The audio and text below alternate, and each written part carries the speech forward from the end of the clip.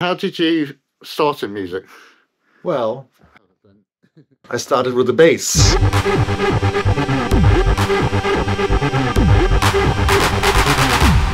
Never a DJ. My name's Baby Doc, and this is Never a DJ. Join me where I speak to the innovators and originators of the clubbing world, talking past, present and future.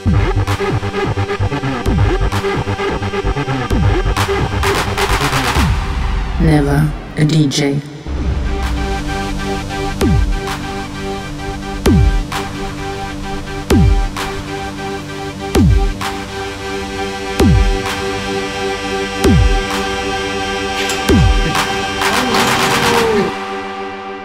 Where are we now? Now we are at the Changes Studio Berlin, owned by Gerrit Frerichs. You might know him from UMate. He also was one of the guys behind Loops and Things, together with Jens Malstedt, Eternal Classics on Superstition Records. Which I remixed. Yeah, you did. You put your hands on it too. You gave it your Baby Dog touch. And now we're going to touch some of the instruments inside Changes Studio, which is owned by my good friend Gerrit. Come on. Welcome.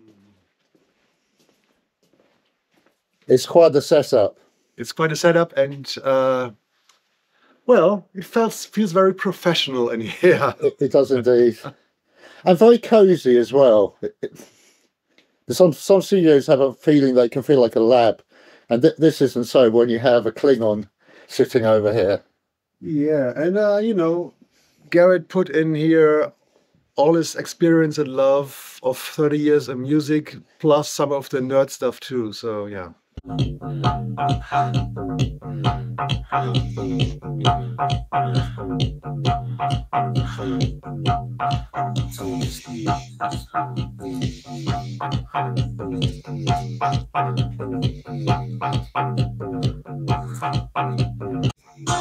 Look, no leads.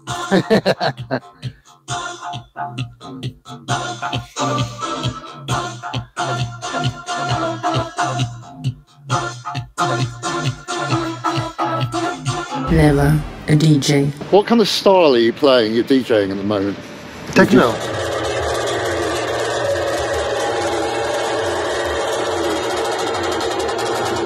Techno with a little splice of melodies, of course, because I always love to have this beats for your body and sounds for your mind.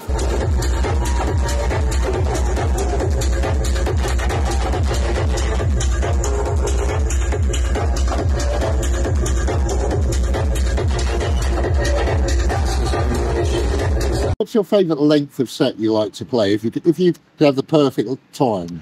It really depends on the location, actually. So when you play on a huge event, a rave or something, 1.5 to 2 hours is usually enough, because then you really want to deliver like a lot of peak time stuff and keep the vibe on a high level.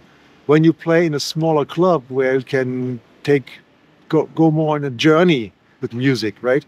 Then I always love to play longer, like 4 hours or so, which is because then you can play out stuff which is not so easily hitting, but you can, you know, do a journey and introduce music to people that they will fall in love with when they get the chance to listen and dance to it. And of course, it needs to be introduced well, and for that you need time, a longer set. Yeah. But those are the most rewarding sets, I would say, for me as well as for the audience.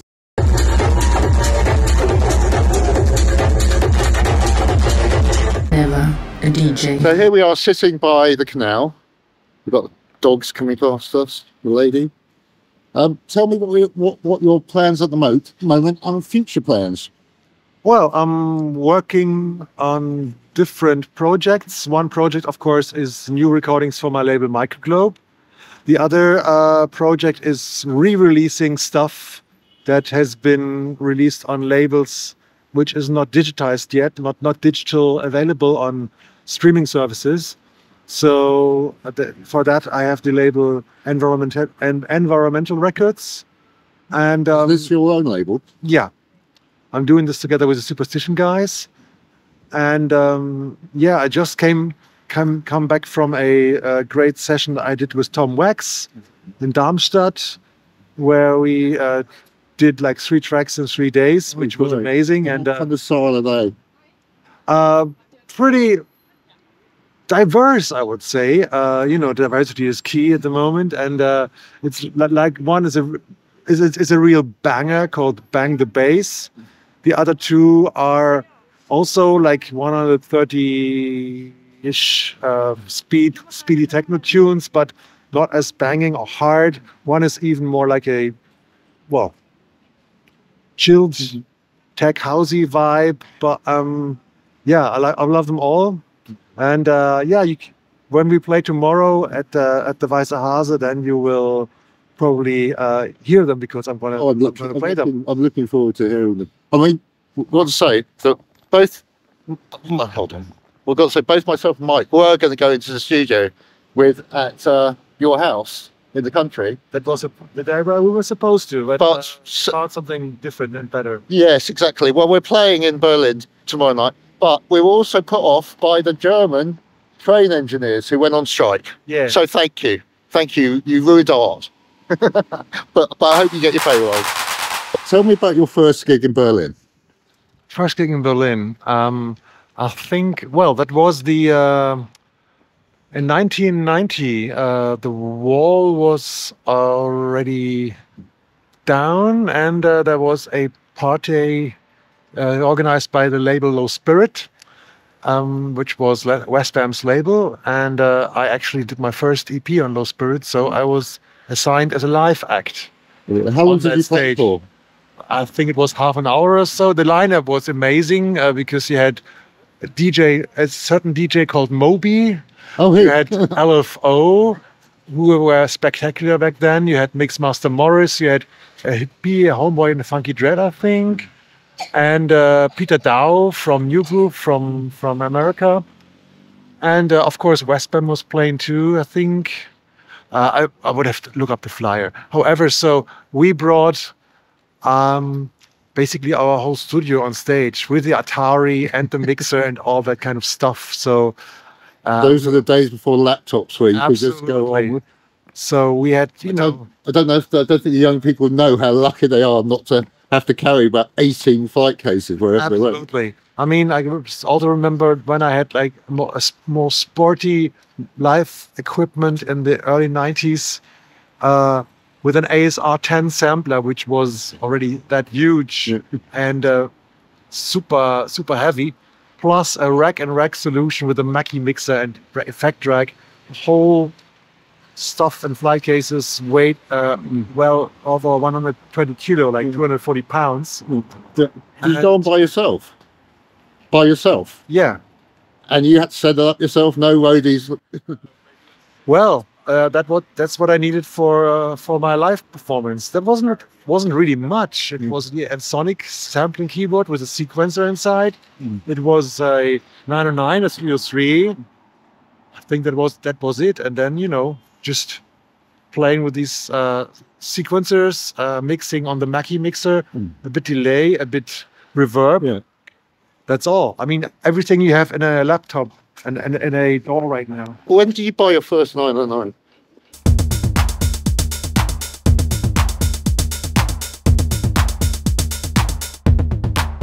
Was it in 94 or 93? I was so excited. Actually, someone gave it to me who owed me some money. And they turned up the studio and just like, here you go. I mean, but each 909 had a different sound. Same with 303s. That's what they say. Also, I heard that 808s seem to be more laid back or more forward, like pushing or dragging the beat. And well, I think my 909 was a good one. Yeah, my 909 was great. I mean, but probably everyone thought that, didn't they? But my 303, I had a couple of 303s. 2 were really weedy sounding, and 1 was just like heavy metal, which came from Chicago. It was bought on the street corner in Chicago. and had like proper like bass lines, dum dum dum dum dum dum dum dum on it before I got my hands on it. That's what it was built for originally, you know.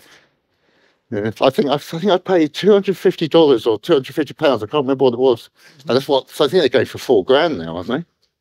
Absolutely. Now, the interesting thing about, certainly for some of the younger people that don't know about Berlin, its history, and the war, can you give a quick little rundown for what the political system was like and how it affected DJs on East Germany and West Germany? Well, question that. It's an easy question, but it's difficult to find a short answer.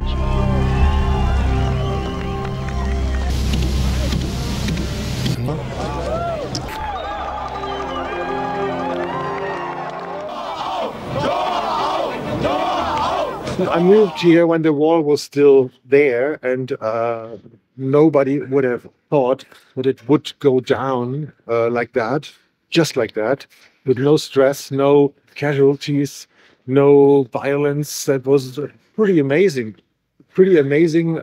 peaceful revolution that you don't find in history often, I would say. Living in West Berlin was interesting because it was an island in the middle of a red communist ocean, and so there was the nightlife was great, but and there were also already the first acid house parties that I went to. What were they? Were these completely illegal? These parties? Some of them were just pop-up parties. However, you also have to imagine or to notice that in Berlin there was a lot of freedom, probably more freedom to be found than in West Germany, because there was no closing hour. The city was under Allied law, but the Western Allies didn't really bother much when about parties in warehouses or so.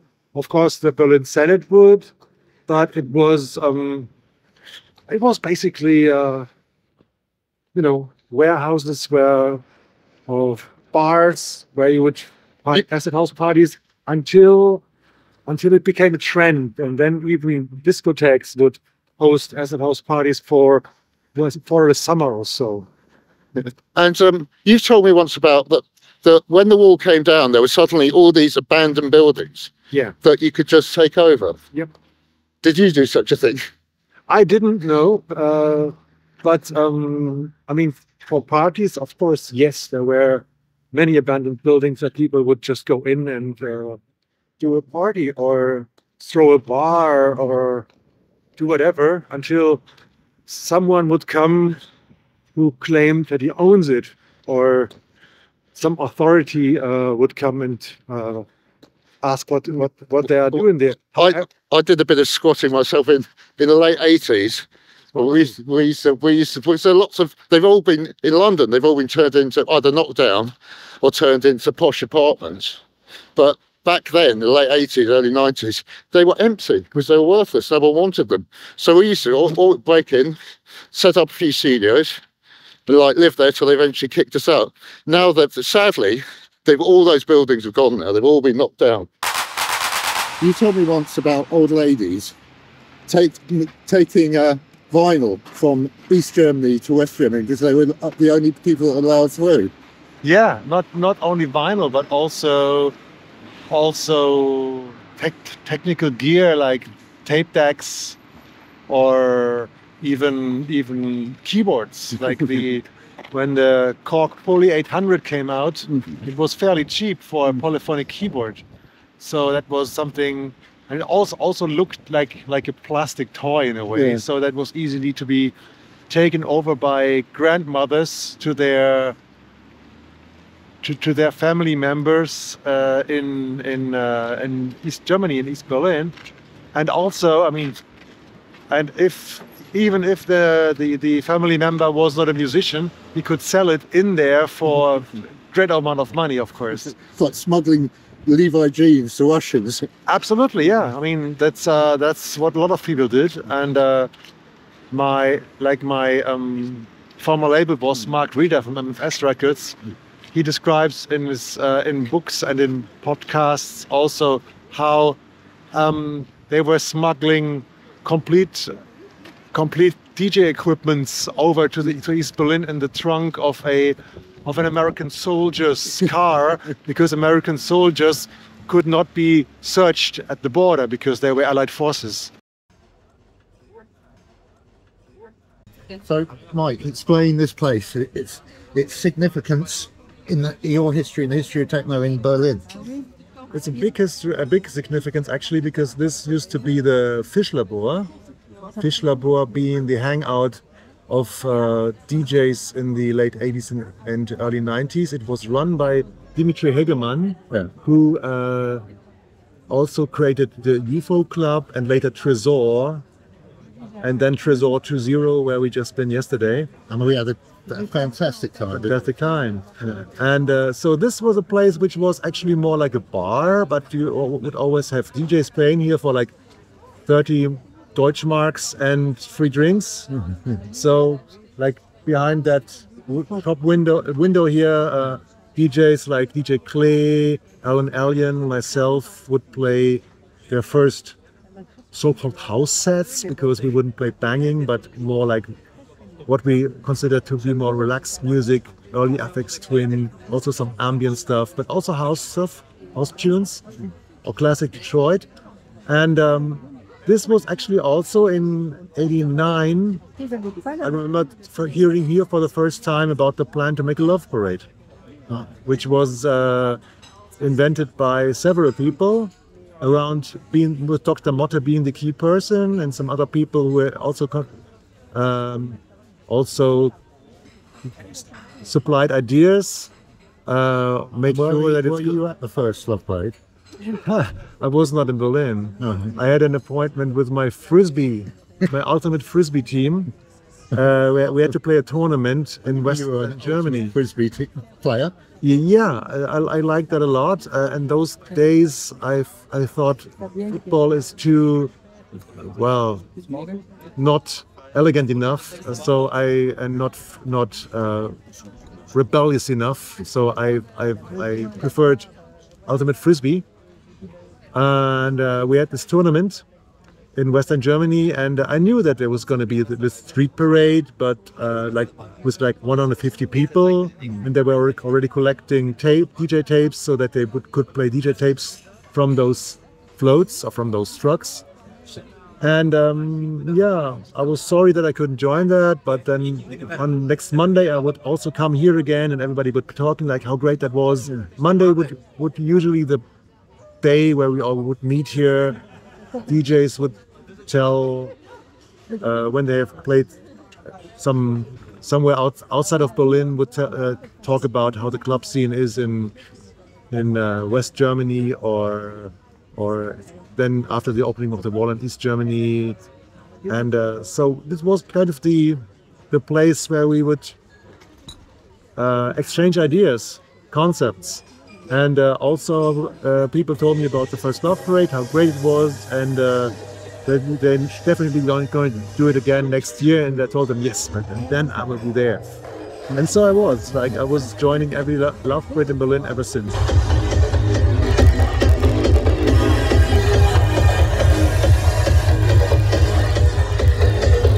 Never a DJ.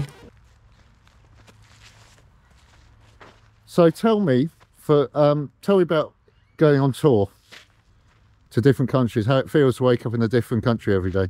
First of all, it's a big privilege, you know. People like your music so much that they even bother to buy you a plane ticket to play for them in their country, and obviously know your records. And this is an amazing feeling. Even was amazing already in the 90s when there was no internet yet. People knew your records because other DJs must have played them, or they bought them in their record stores. So it was amazing. And I always took advantage to take some time to you know, discover a bit of the country. Also, the great thing is, like, when you're a tourist in countries like Japan, Vietnam, Australia, you just scratch on the surface of things, right? Like a tourist would do. And people there living there, they know exactly the good places, the good bars, the good pubs, and they know exactly the good restaurant to take you out. And so that's always a big privilege. And also, which I find most important, is created friendships, bonds between people. I was thinking, like, if everyone could have the experience to travel other countries and make friends in other countries, there would be lesser violence, there would be lesser wars, there would, people would have a better understanding of how privileged you are when you have friends all over the world, like good friends that share a common love for something like music, and not just for a nation or whatever. Like a thing which is most important for us to be together is to know each other and to share something peaceful that we all love. And club music turned out for me to be that thing, which is also the spirit of Chicago house music, of course. You may be black, you may be white, you may be Jew or Gentile. You're all welcome in our house. And with that, Mike, thank you very much for the first Never a DJ Part 1 with Mike, the wonderful Mike Van Dijk. And you guys never miss Never DJ, okay?